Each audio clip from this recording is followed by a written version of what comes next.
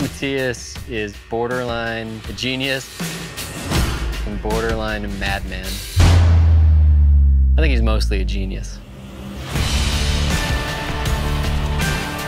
Your heart is pounding and your instinct tells you you should not be doing this.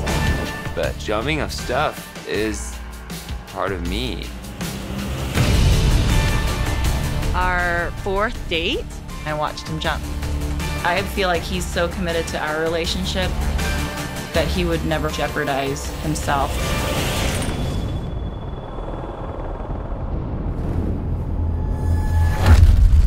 I remember skiing to the edge of the cliff. And then I don't remember anything.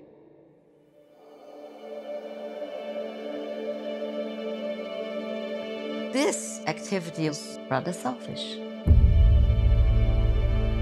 You have to forget yourself to raise a child. 7 died last year. Soren, I wrote you this letter in case I'm not coming home. A strong man accepts his mortality. A weak man is consumed by his fear of the inevitable. Live with passion, purpose, and experience unforgettable moments.